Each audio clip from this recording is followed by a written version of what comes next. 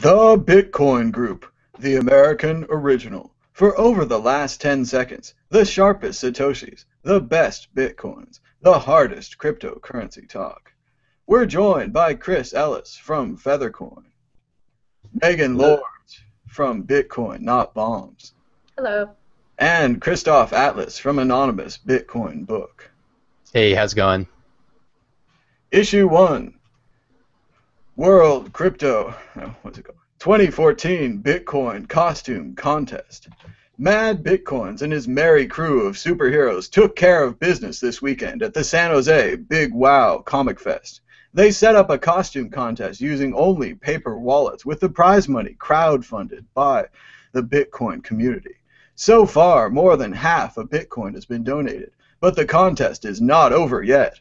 Awards will be given out tomorrow morning right here on this very channel, the World Crypto Network, 11 a.m. tomorrow morning. It was supposed to be announced on this show, but we changed it. We bumped it. We moved it. We gave them the old, what's that called again? The old switcheroo. The old switcheroo. So vote for your favorites while there's still time. Bitcoin Costume Contest. Great contest or the greatest contest? Who's your favorite and why? Chris Ellis. I think the Alien is my favorite. I'm a huge fan of that franchise, or at least the first three anyway, before, it got butchered.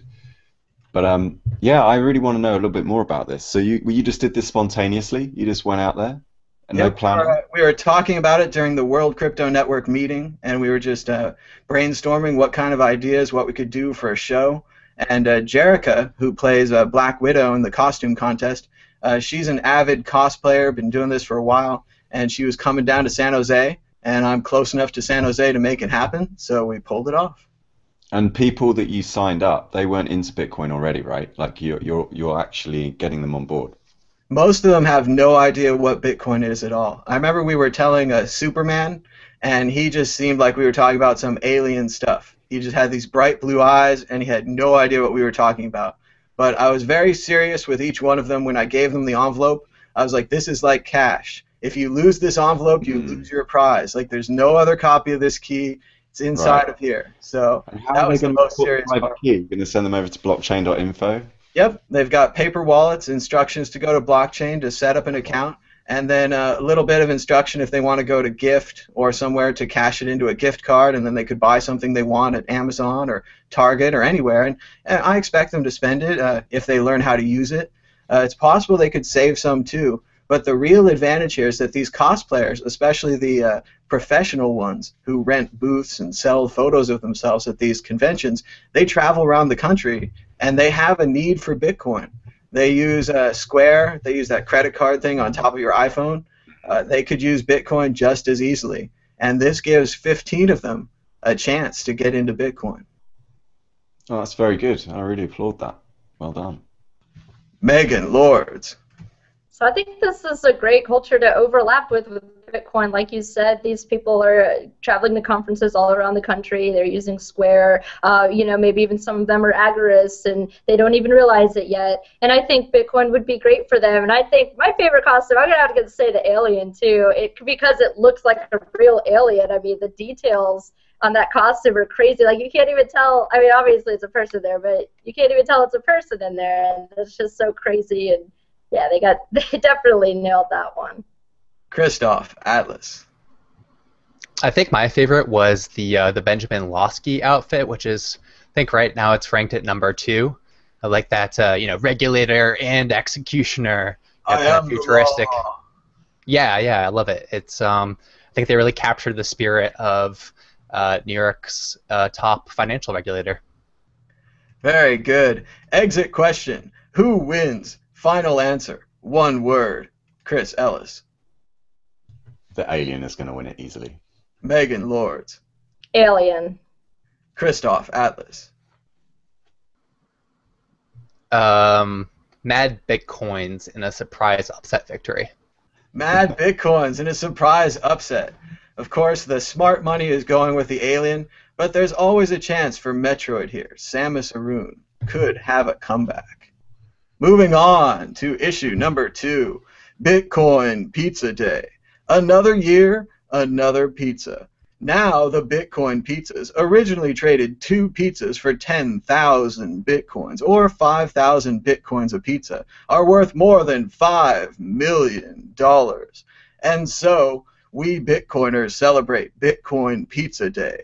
Bitcoin Pizza Day, the latest in internet fad holidays like May the 4th, Talk Like a Pirate Day, Yuri's Night, or Christmas, may have real staying powers. It offers a chance for Bitcoiners to both atone for their sins of not buying and holding Bitcoin earlier, as well as the opportunity to enjoy some great pizza. What did you do to celebrate Bitcoin Pizza Day? Do you think this new holiday will catch on? Megan Lords. So I really hope this new holiday catches on. Unfortunately, I'm not supposed to eat pizza because I have a gluten intolerance. So I do love gluten-free pizza, though. So I didn't get to celebrate with one, unfortunately, but I was there in spirit. So I do think it's important to have an open holiday where you can make your own pizza or pizza-like alternative. So it doesn't have to be the bread and the dough. So. Right, right. Christoph, Atlas. So today, I guess that those Bitcoins would be worth $5 or $10 million, but here's another way to look at it. 10,000 Bitcoins is a certain percentage of all the Bitcoins that will ever be in existence. There's going to be 21 million roughly in existence in the future. So based on the current estimates that are put out by the Fed, which are probably vastly understated, that would be equivalent to around $609 million for a pizza, if you took the same percentage of the total currency stock for the U.S. dollar. So I think that's fun to think about. That even as ridiculous as that seems right now, it's just going to get more ridiculous in the future. And for $609 million, you'd think they'd throw in some crazy bread too, maybe a little soda. Chris Ellis. I totally missed this. I didn't know. And actually, people, Peerbell, particularly on Twitter, was like sending me pizza, with change tip, and I was like, oh, cool. Maybe I'm just like a cool dude, and people just like me. And then I found out that there was like pizza there. I was like, oh, the shame, the shame. And so I did miss it, but I definitely think we should do more of this. And I would also like to see each country's cuisine represented, because this is a global currency. I think not that I'm biased, but Britain should go next. So, fish and chips, scones and tea. We talked about this earlier. You can't get scones in America, I hear. Is that right? Maybe Unbelievable. a fancy hotel or something, but yeah. So I think we should do like each country should have a day where we go out and we buy that food, that country's main dish, like its flagship dish with Bitcoin. I like the idea of a Bitcoin being a coin of restaurants. That Bitcoin is a coin for people that go out to eat. We can go out to eat together as a group. We can do it on a schedule, and then maybe that can be just a thing to reward restaurants of a certain genre that take Bitcoin. So, Megan Lords, what's on your pizza? So I would have a gluten-free crust with red sauce, artichoke hearts, definitely, some uncured pepperoni, onions, red peppers, jalapenos, and cream cheese. And yeah, that sounds about right. Excellent. Christoph, Atlas, same question. Well, I'm actually a level 5 vegan, so I don't eat anything that casts a shadow. But I do like this idea that somewhere out there's some pizza guy that has 10,000 Bitcoins. A little while ago, there was this short story that was posted on Reddit, and it was talking about, it was like the distant future where someone came back from the future. They're like, I want to warn you about the future of Bitcoin. And in this dystopian future, all of the wealthy Bitcoin owners they had privatized everything and just gone mad, and they had established what they called Bitcoin citadels, where they just own vast swaths of land with elaborate buildings and whatnot. And I like to think that one day there's some random pizza dude that just, is going to be one of those citadel owners, and perhaps I'll get to work as his butler. Very good. Chris Ellis. What's my pizza? Probably American hot, I think. Just keeping it simple. Very good. Moving on, issue 3. Defiant Brock Pierce will not step down. More drama from the Bitcoin Foundation. In attempting to fill the empty seats of under investigation CEO of BitInstant Charlie Shrem and Mark Karpellis, CEO of the bankrupt Mt. Gox, the Bitcoin Foundation was looking for a quiet, respectable, run-of-the-mill candidate, and that's what they got in Brock Pierce. The former Mighty Duck star has been accused of some pretty nasty things in his previous dealings, and many members of the Bitcoin Foundation have begun resigning in protest. Pierce, however, plans to stay on. The Bitcoin Foundation, great foundation, or the greatest foundation? Christoph Atlas. I don't know what to think about this. I mean, I tend to think that I've been asking this question for months now. What does the Bitcoin Foundation do that needs to exist? Why would anyone give them money? Why would people not be demanding refunds for the money that they've given them in the past? Like, what are they doing? I know that there are some people that are working for the foundation, like our colleague Will, who, as far as I know, he works for free. I don't think he gets paid for what he does on the Bitcoin Education Committee. So, and you know, that doesn't necessarily need to happen in relation to the Bitcoin Foundation. So I'm really not clear on what it is that they do that is useful. It's interesting to me that no one has been able to answer that question for me. You know, there's paying the developers, right? But you can just, I mean, there are lots of platforms out there for paying developers through bounties and so forth. And apparently they're burning through something like $150,000 per month, doing who knows what. I suspect that a lot of it goes into efforts like lobbying and so forth, which again, my problem with these political lobbying efforts has always been there's no way to measure the efficacy of those actions. So you can't go back to the people who gave you their precious bitcoins to this foundation early on, who many of whom I'm sure would wish that they could have them back now, and say to them, look, this is what we've accomplished. This is the change that we've made in the world based on your very generous funding of our efforts, your very generous funding of our comfortable lifestyles. And, you know, as far as their lifestyles go, it's interesting I'm sure it would be fascinating to compare the income of the average Bitcoin Foundation paid employee as opposed to the people working on the Dark Wallet project, who got a tidy sum overall for a crowd-funded software effort. But, you know, if you look at Amir, he's like, you know, living in communes and voluntarily. People's, what's that? Voluntarily, though, he's doing that. Oh yeah, of course. No, but and I think part of the reason why he does that is because he can work on projects that people care deeply about, but that people don't necessarily can't fund it with deep pockets. You know what I mean? So he's able to work on things that are more meaningful to him and more meaningful to the people around him. And it makes the Bitcoin Foundation look, by comparison, like an organization that's established primarily to promote the interests of the large corporations and stakeholders that are funding the Bitcoin Foundation. It makes it look like they're a group of political entrepreneurs that are trying to get on the right side of deals to further their wealth beyond what they already have. So I would really love to see something from the foundation showing us, look, this is what we're doing. No one else could have done this better if they were given the same opportunities. And that's what I think we are owed by the Bitcoin Foundation. Chris Ellis. Yeah, I kind of echo a lot of that sentiment, really. I do know why they exist, though. It's because a group of people want to get together and agree on a sequence of activities in the future that benefit them. The problem is that the Bitcoin community is such a small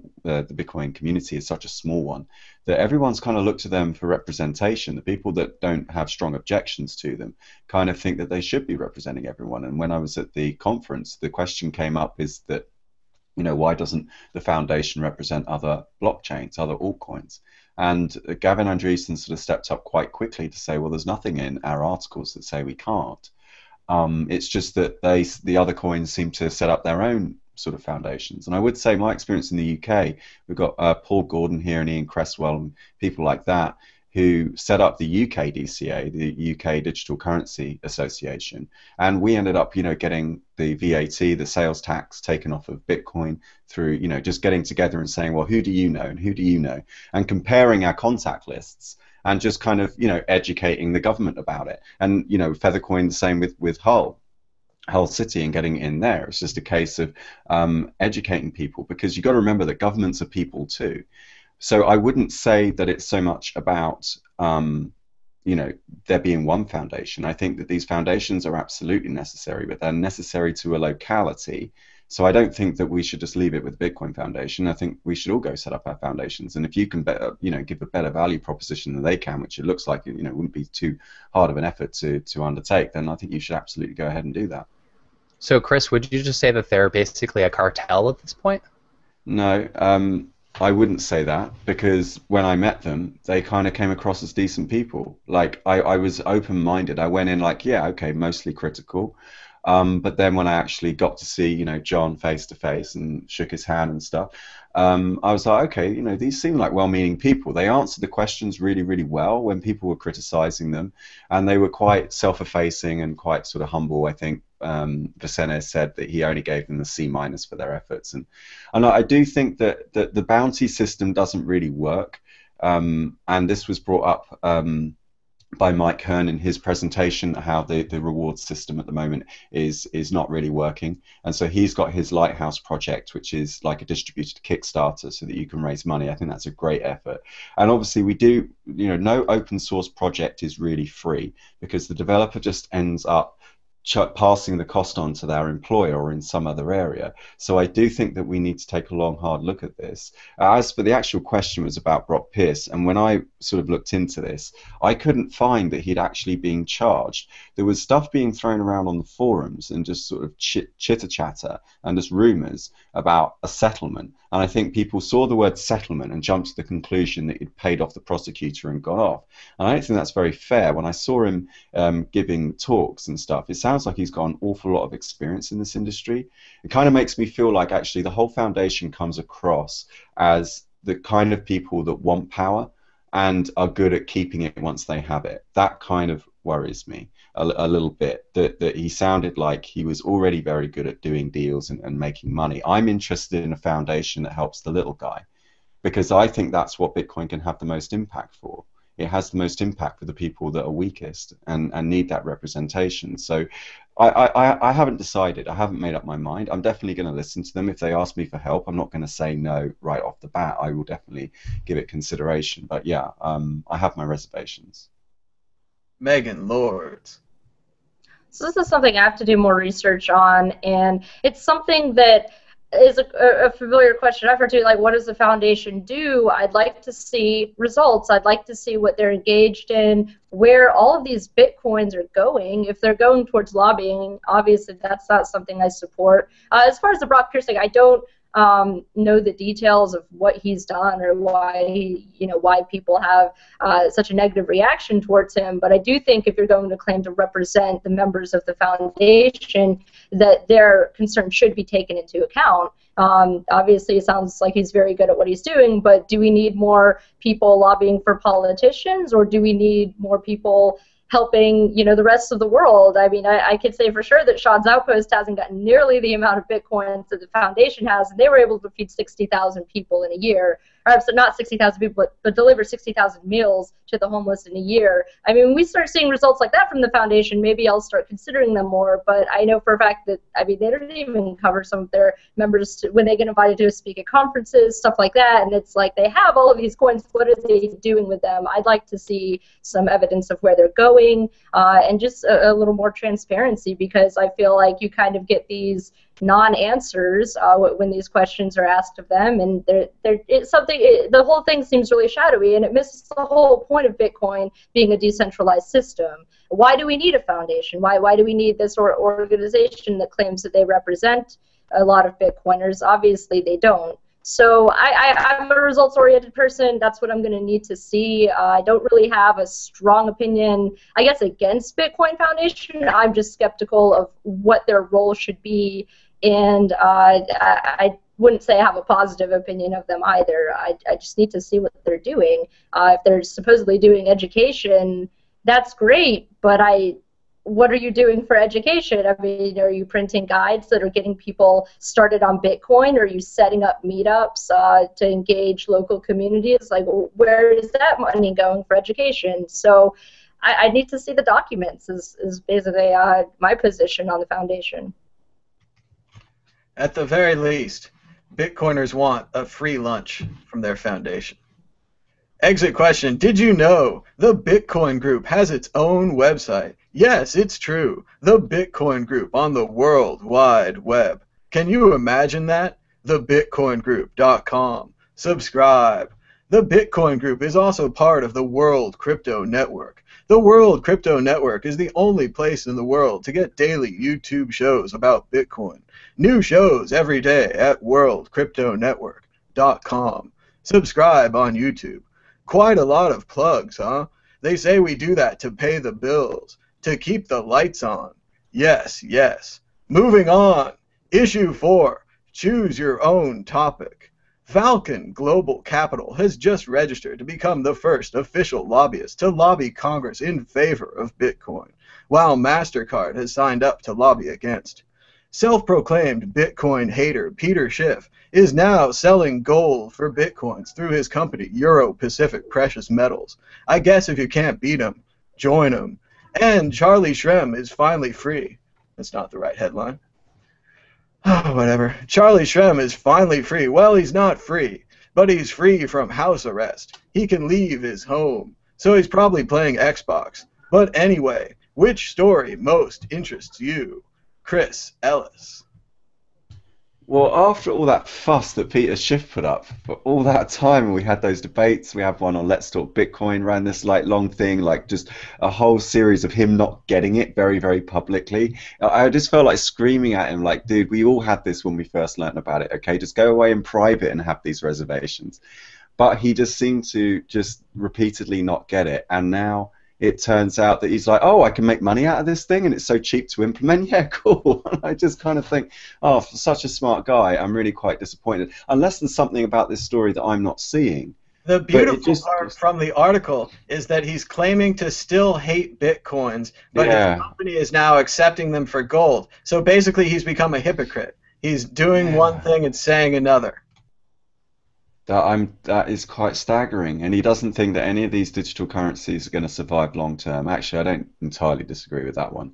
I mean, most of them probably won't. We should say something about Dogecoin a little bit, shouldn't we? Christoph, like, tell us about your animated GIF. Oh yeah, I don't have it pulled up at the moment, but do you have you seen it, Thomas? About Dogecoin? I was looking for it on Reddit, but I couldn't find it again. And I just like to draw the audience's attention to that wonderful painting in Christoph's background of like the Dogecoin. He missed the flight to the moon. He missed the flight to the moon, actually. Yeah, maybe next time. A very unfortunate turn in Dogecoin prices if you look back a little bit. Maybe we can zoom out a little more. But we're also talking about Peter Schiff. Megan Lords, what do you think? Or Christoph, you want to go? Well, I was just going to say there's a lesson to be learned there about altcoins. You know, like altcoins, the vast majority of them, you know, a lot of them are just nothing happens with them right there. They're not that useful. Some of them will spike up in price and then they will go back down. And that certainly has happened with Dogecoin in the past. It may happen again. We don't know. Don't bet the farm on the long-term growth of Dogecoin or Darkcoin or any of these other coins.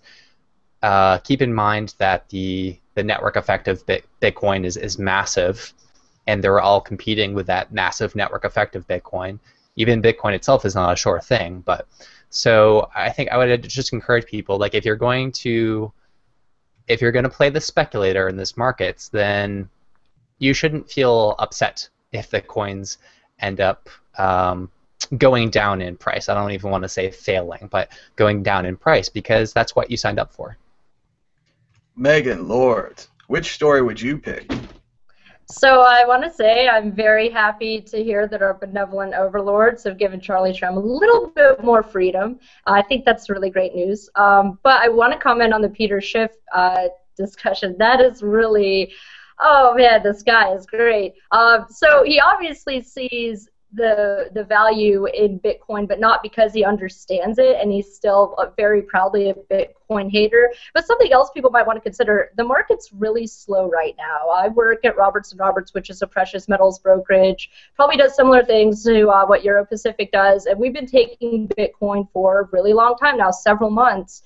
We were one of the first precious metal dealers to start taking Bitcoin. So what I would recommend, if people are interested in converting their Bitcoin into precious metals, because a lot of people, a common argument that a lot of us hear all the time is, oh, well, what is Bitcoin worth? It's not worth anything. It has no intrinsic value. Whatever. For people who think gold has intrinsic value, or silver has this value, they can convert that over. I wouldn't suggest using Schiff, though. Obviously, he's not a team player with this. When it comes to where I want to spend my Bitcoin, I want someone who's engaged in it, who's very, concerned with the direction of Bitcoin, and who has a, good understanding of it. So that's where I would choose to spend my Bitcoin. And he doesn't, this is about making money. Markets are slow. I would say that's true for a lot of the places, at least here in town, that we associate with. And I think it's probably on a larger scale, too. I think business has kind of slowed down for precious metals, and this is a way that he thinks can probably invigorate his business, but doesn't really. And I would think that an answer, if you were to come and say, you obviously still hate Bitcoin, why are you even taking it? It would probably be dismissed with, well, I don't really handle that department of Euro Pacific. It's just kind of whatever. It is easy. It shows how easy it is to implement and all that, but he's not in it because he believes in Bitcoin. I mean, it's such a joke. Like, Peter Schiff he embarrassed himself really, really badly in his misunderstanding of Bitcoin. I mean, it was really pitiful. And for him to come back and, be like, oh, no, I'm going to take Bitcoin now. It's not because he believes in it. Obviously, he's probably just trying to make some quick money, or he views it as maybe a way that he can stay relevant. So he's very good at picking up on cultural memes and kind of staying relevant. So I think that's really what this is about. And if you are interested in supporting precious metals industries that are into Bitcoin for the right reasons, who are really passionate about the future of it, there are a lot of those out there, and I can definitely help you out with that at Roberts & Roberts. So just a plug for where I work. But yeah, Peter Schiff he's desperately trying to stay relevant, and I feel bad for him. Well, and remember, they're most likely converting their Bitcoins immediately into cash. They're not going to be holding Bitcoin long term, and he's probably just using Bitcoin as a transfer mechanism, which, of course, Bitcoin works totally fine with, because Bitcoin's an international currency. It's incredibly useful. Try selling little shavings of gold through the mail. Try putting gold into your webcam. Good luck with that. Moving on to questions and answers. Our first question is for Mr. Chris Ellis. Is Chris still thinking about doing a regular show, or is he burnt out? Mr. Chris, the people want more. I know. I'm doing a Q&A, like a sort of a panel discussion with Counterparty Mastercoin on the 5th of June in London. So if you're a member of the London Bitcoin Meetup group, you should definitely come along to that. I am working on it. I'm a little bit burnt out because I really threw myself in last year. And so I have kind of been trying to take it easy, but I've also been brainstorming and meeting people and coming up with ideas, because I don't just want to do yet another, the same old format as everyone else. So thank you very much for the interest. Watch this space. I'm going to continue to do the meetup scene. I'm going to continue to do talks. I've got another talk coming up, but doesn't come to me yet. But I do have more things. So yes, watch this space. Very good. Going back to Christoph, did you have a comment on the last story? Yeah, I wanted to, with Peter Schiff, of course, like in his mind, this is just him converting people's useless Bitcoins into precious metals, right? So I don't think it necessarily makes him a hypocrite. His criticisms of Bitcoin have been as a currency, not a payment network. I don't think he understands how the payment network value gives it value as a currency, but that's neither here nor there. Regarding the Falcon Capital people that are lobbying politicians on behalf of Bitcoin, I had a bit of an interaction with them on Twitter before the show, and I'm looking forward to talking with them some more about this. But really, I think the efficacy of what they're doing depends on their goals, right? And whether they share my goals with Bitcoin. Are they looking for Bitcoin to simply be a PayPal 2.0 platform where regulators will put in, you know, guardrails in place and set the standards for what businesses can and cannot do with this new technology? In that case, then maybe their lobbying efforts are perfectly reasonable. Maybe this will ingratiate them with the right people, and they'll be in place to make some money off of PayPal 2.0. If they share my goals, which go far, far beyond that, then I don't think that, I think it's kind of silly to think that we're in a position to educate regulators, right? They're not, I mean, a lot of them seem very ditzy, right? But by and large, the people actually making decisions, the people that are, you know, the majority whips and the minority whips, and the people that are really backing the decisions that are befallen on the rest of us, they don't need education. They understand what the score is. The score is that Bitcoin and the Federal Reserve is a zero-sum game. There's no win-win situation for those two entities. And so the idea that somehow you're going to educate them into the glory and the mystery of Bitcoin payments, and they're going to be scanning in QR codes and be like, "Ooh, yes, I love that was really fun. Let's give Bitcoin a chance." They don't. That's not going to happen. They want Bitcoin to die. They want it to turn into an incremental, tiny improvement over the status quo and maintain their positions of power. And I don't want that to happen. Could I add on to what Christoph was saying about these regulators? Yeah, lobbying with these people, it's just such an incestuous system to begin with. But these people have no incentive to understand Bitcoin. They have a very big incentive to throw a lot of us in cages, though, because that allows them to retain power, and it makes them, you know, it makes their position as a regulator have meaning. So I think that's something to consider. I don't want to be involved in any kind of lobbying with the government. And obviously it didn't work out well for Charlie Shrem. He was a person that tried to team up with them. He was the person that pitched this bit licensing idea in New York, and he's the person that's walking around with a damn bracelet around his ankle and gets only allowed to go out of his house after months of being stuck there. Between the hours of 9 a.m., 9 p.m., he has to submit proof of employment to his jailers. And, you know, he's in a terrible situation as a result of going with the flow.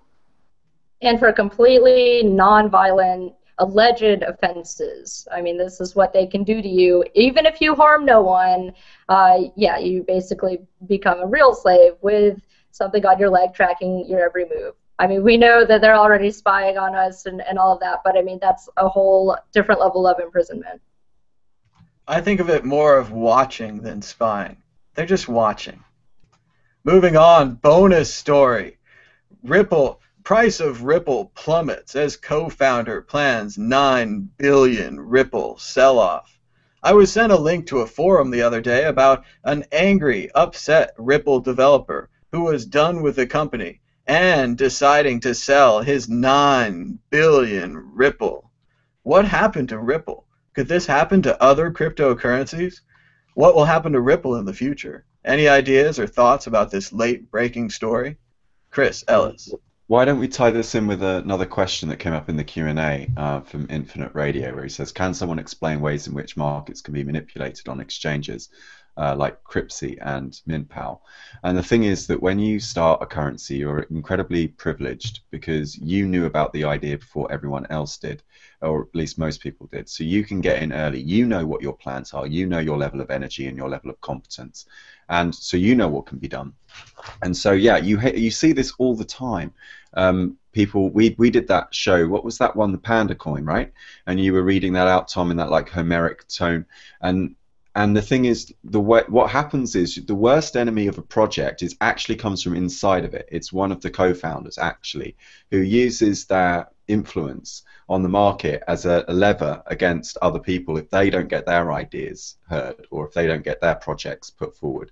And so then they kind of go on the forum and like, right, that's it, I'm done, I'm dumping all my coins, and then they're going to go march off to the thing, and then everyone watches it and it crashes. And I've seen this happen on altcoins before.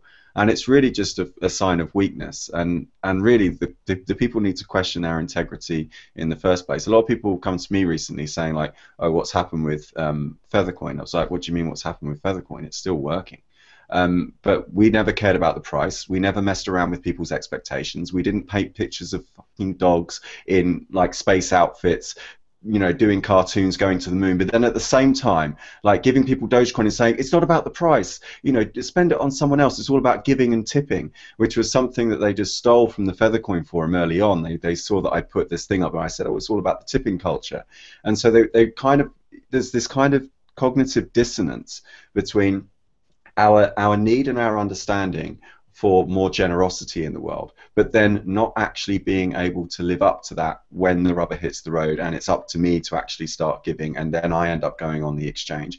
The Cryptsy and all of those things are massively manipulated because it doesn't take very much money to paint pictures on the charts, right? And you know, you go on there, you got $500, you can start painting a picture on one of those charts, and then what you do is you set up a bunch of shill accounts, like bogus accounts in the chat room, and the people that go on that chat room are really vulnerable, right? Because they're approaching a decision, they want to turn X amount into more money. And what you do is you say, oh, something I've heard, I've got a rumor that something's going to go up in price, and then you put in a little buy, right? And you make the price go up on that coin, and everyone looks at it going, oh yeah, there's a green candle, and it's like, yeah, I think it's going to go up, and then you put another buy in, right? And the candle goes up a bit more, and they're like, okay, this is going up. And so everyone rushes in because they don't want to miss out. Now, if you get that little feeling, if you're on an exchange, acknowledge the fact that you're in a vulnerable situation, acknowledge the fact that there are people there that don't have your best interests at heart. These are not financial advisors, okay? They're there to make money out of you. And if you start to feel like I might miss out on this, then you know that that's not the right thing to do. That's the best signal that your mind and body can give you that that is a bad trade to make. A good trade is one that falls into your lap, right? You see it and you're like, oh my God, this is an absolute shoo-in. And Dogecoin was that trade, right? Early on, when all the people were saying, "Oh, it's just a marketing scam," I was like, "No, no. I mean, this is interesting, right? It's a fluffy, cuddly brand, which most industries have, and it's a very popular internet meme. And I do, on the whole, I think it's had a net positive effect, just because of all the new people that have learned about crypto. But there was something slightly disingenuous. I don't mean to speak in the past tense. I'm sure it will carry on, but there was something slightly disingenuous about, on the one hand, it all about being the tipping, but then you had this kind of moon motif that, for me, just completely undermined it. Then it was like, okay, but you clearly just want to buy it to sell it for more later on, and all this tipping isn't really genuine. I mean, imagine if someone, you know, gave you some food or did something kind for you, and then actually turned around and tried to claim some prize for it. It's like you'd be offended, you'd be shocked and mortified if somebody like done you a favor, but then you'd later found out that they really did it for their own self-interest. That just, yeah. So that's the struggle this whole industry has got to come to terms with. I don't know if I am sold by that. If it really is a genuine conflict of interest there, like, to me, I mean, Doge goes up, let's say, and you make some money off of it, that gives you more wealth to send to other people. And, you know, like, you can, but a lot of say this, you give away all of your Doge, you don't have any Doge left. Is that what happens then? So what, people only want to make money so they can be even more generous? Is that... We do know that in the Bitcoin economy, at least, that there's more donations the higher the price is, there's more purchases the higher the price is. So there has been a wealth effect established in Bitcoin. I don't know if that's true for Doge necessarily. I haven't done the economic analysis. One of the Doge things was that you can give someone 1,000 Doge instead of giving them like a 0.001 of a bit. And it was this idea of this false inflation where 1,000 Doge sounds like big money, right? $1,000 is good money, you know, 10,000, but really 1,000 Doge is like 50 cents. Like, you're not really tipping a lot of money. It's this false tipping of like, oh, I'm a millionaire in Doge. Yeah, you have $400. You know, it's not that great. But go ahead, Christoph. Yeah, no, I think that's the end of the point that I wanted to make. All right, Megan, anything to say about Dogecoin or Ripple manipulation? I don't have any comments on that. It's something I have to look more into. Very good. And we're running out of questions, so we're going to move on to predictions or story of the week. Chris Ellis, are you ready with a prediction or a story of the week? Yeah, I am actually. I said it on Twitter the other day, but I'll elaborate more. I think this cryptocurrency proliferation won't stop until every single word in the dictionary has the word coin after it. And I think we will continue to treat these altcoins like a slot machine, but we won't tell each other that. And we won't accept to each other that we're really just stealing from one another because it's a massively zero-sum game. And that whole kind of dark coin thing, that only happened because the dark coin project was confused with a dark wallet project. And so people started putting money into it because of all the hype. But then that kind of carried its own sort of narcissistic kind of rally, right?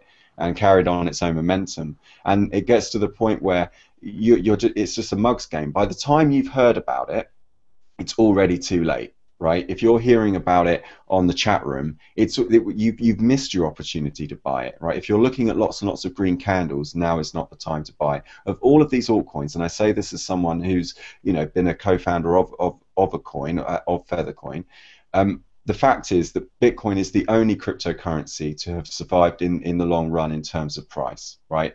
All of the other coins have taken massive, massive hits, and whenever Bitcoin goes up, the altcoins go down. I think that's what's about to happen. I think we're about to see another rally, another quite sort of long bull run from Bitcoin. I won't make a price prediction. And when it does, I think what you're going to see, just like you did back in November, you're going to see all the other altcoins go down because it's Bitcoin that most people really, really believe in.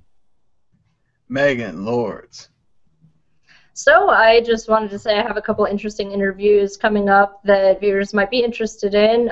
Tomorrow morning at 9 o'clock, I'll be interviewing Leif and Lamar from Fiva. I don't know if you guys have heard of the Fiva wallet. It's the wallet for iPhone. They were able to use some creative ways to get around the ban on Bitcoin wallets. So I'm going to be talking with them about that. I met these guys in Texas, and they're just really, really interesting to talk to. They have a lot of really cool stuff to say about building communities too, which is another thing we're really going to be focusing on, this idea of what's called potluck capitalism. So definitely check that out. And then next Wednesday, kind of later at night, probably around like 9 o'clock Central Time, I'm going to be talking with Will Pangman, who's usually on the Bitcoin group. We're going to be talking about some projects that he's involved in. So yeah, just check those out. What was the name of that wallet that works on iOS? How do you spell it? It's Fiva, P-H-E-E-V-A. Yeah, I never would have guessed that. Christoph, Atlas. I want to finish up with some thoughts about altcoins, altcoin markets, and what Chris was talking about. I'm not sure that the dark coin price was so much to do with mistaking dark coin with dark wallet. Actually, in many ways, dark coin is a little bit ahead of the game in terms of their anonymity technologies in comparison to the dark wallet folks. They've been, in some respects, they have made more progress than dark wallet. But and a lot of the price increase in dark coin, I've been following it closely in my show the last couple months really, and a lot of the price has closely tracked with particular technical changes in the code base. So like the first run up in dark coin coincided when they released their DarkSend technology from the test net to the main net. So in other words, when people were actually able to use Darkcoin in a more anonymous fashion than they were previously able to use it, the price went up. And I think that's a positive indicator. That tells me that people are actually doing some fundamental analysis of the value of this currency. Now, that being said, Chris makes an excellent point, which is the market caps of these currencies are tiny compared to many other assets right there. So, and in fact, there's not a lot of like checking into your identity or anything like that when you're trading these coins. So there's not much mechanism in place to stop people from manipulating the markets. And we also have a group of people out there that are very gullible in terms of, what's the next new hot coin? Oh, what is the troll box saying now? Like, it blows my mind that people would ever use this as a means of figuring out what to invest their wealth in, but people do, and they do. And I think this is going to continue for a while longer. I think it will die off for the more veteran people, because eventually they will figure out, like, okay, a lot of this is just pump and dump. I am being used to make Bitcoins for other people that are repeating the same damn scheme over and over again. They make some small incremental meaningless change to their cryptocurrencies, and it's a new mining algorithm, so if you switch to mining our algorithm, you'll be on the bottom floor. That hasn't been done literally 200 times by now. So a lot of the veterans will drop out of this altcoin market, and they'll stick around in Bitcoin. But the other thing that's going on is we're getting more new people into the Bitcoin and cryptocurrency space all the time. Part of the success of Bitcoin is to bring new people into the cryptocurrency space, and a lot of those people will be like, "Damn, I really wish I had gotten into Bitcoin when it was a few cents. I'd be a millionaire, billionaire now. There's all these other cryptocurrencies. Well, maybe it can happen there." So it's going to happen for the next several magnitudes of change in the Bitcoin price. So we're going to have suckers coming into the altcoin space to fuel these pump and dumps for a long while to come. And I would just sort of condition people that, look, there are no guarantees in this market. I'm glad that people who have been following me have been able to make some significant coin off of a dark coin. I think that's wonderful. Is it a good time to get into it right now? I don't know. There will be some more strong developments in Darkcoin over the next month or two. They're continuing to develop their anonymity technology and innovate in that realm. And I think they're doing it's really one main developer, Evan Duffield, who's just, I don't know how he has some kind of like time machine technology to get 48 hours out of the day or something like that. He's a one-man power, and but he's doing wonderful things. He's continuing to develop this technology. So if speculation continues to follow the fundamental changes to Darkcoin, it will continue to go up. If this is all just a speculative bubble, a mirage cast by the people that are manipulating the price, which absolutely can happen because this is a small market, then it won't continue to go up. It will go down from here, and now is the time to sell. Which is the case. I have no idea. I don't think any of us do, except for those few people that are actively manipulating these markets. So buyer beware. Very good. And my prediction, even though Chris has already poo-pooed it, my prediction is that Darkcoin will pass Litecoin in price. No, wait, I can't predict that. That already happened. There's only one serious coin with a greater value than Darkcoin, and that coin is Bitcoin. Does Darkcoin's gastronomic capacity know no satiety? We're out of time. Until next time, bye-bye.